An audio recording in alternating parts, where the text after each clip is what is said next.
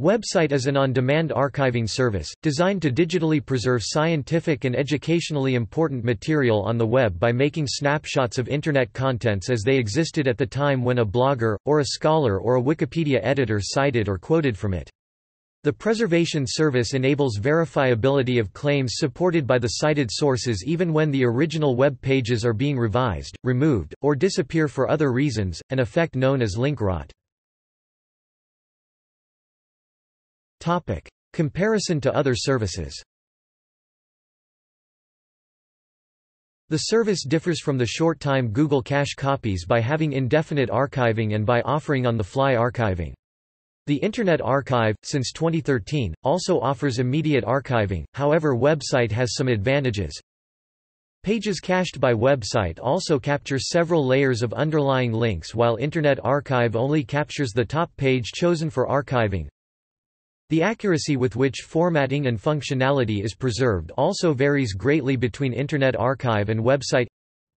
WebCite checks robots.txt only at the time of archiving, Internet Archive checks robots.txt occasionally, so changes in robots.txt, which can be caused by a change in the ownership of the domain name, can result in removing the cached pages from the Internet Archive. WebCite is a non-profit consortium supported by publishers and editors, and it can be used by individuals without charge.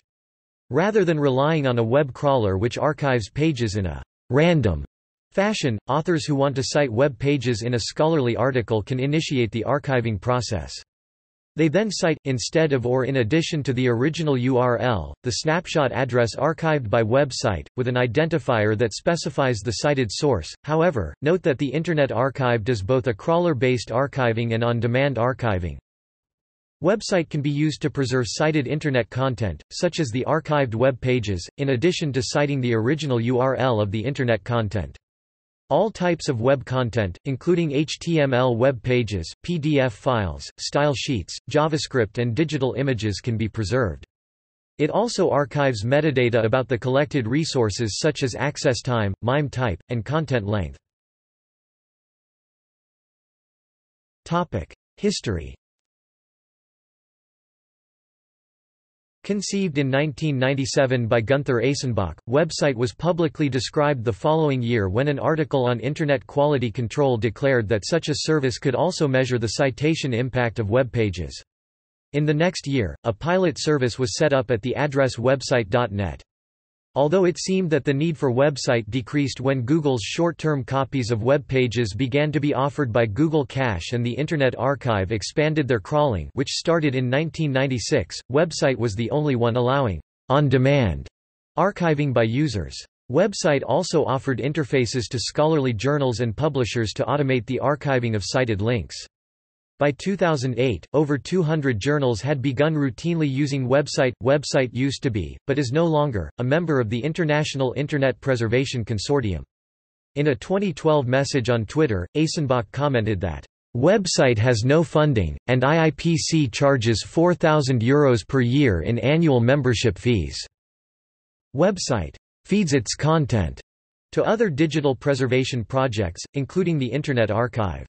Lawrence Lessig, an American academic who writes extensively on copyright and technology, used WebCite in his amicus brief in the Supreme Court of the United States case of MGM Studios, Inc. v.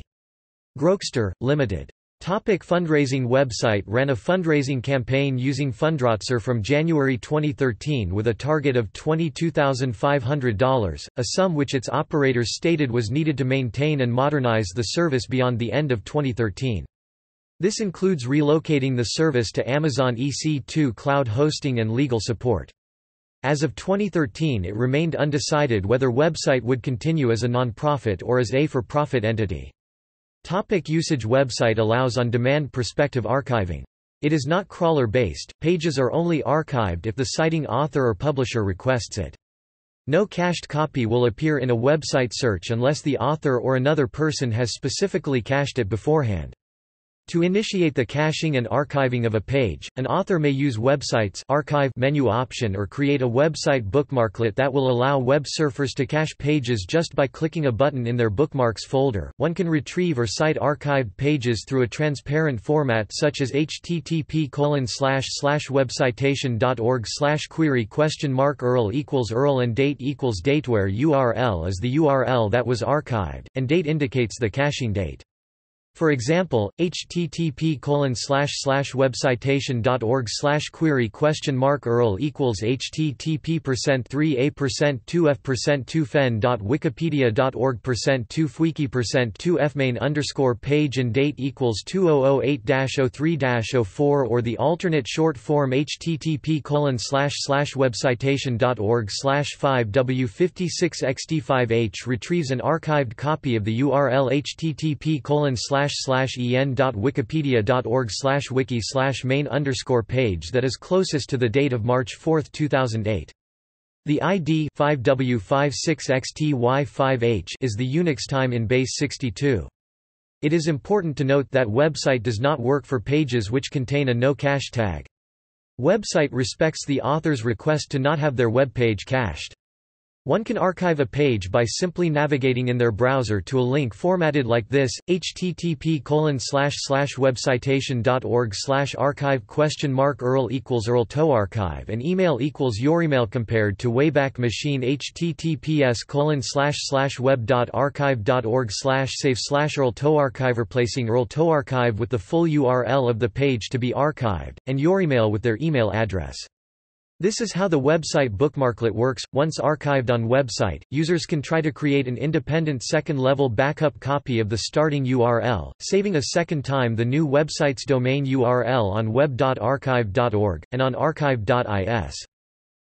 Business model. The term website is a registered trademark. WebCite does not charge individual users, journal editors and publishers any fee to use their service. WebCite earns revenue from publishers who want to have their publications analyzed and cited web references archived, and accepts donations. Early support was from the University of Toronto. Copyright issues. WebCite maintains the legal position that its archiving activities are allowed by the copyright doctrines of fair use and implied license.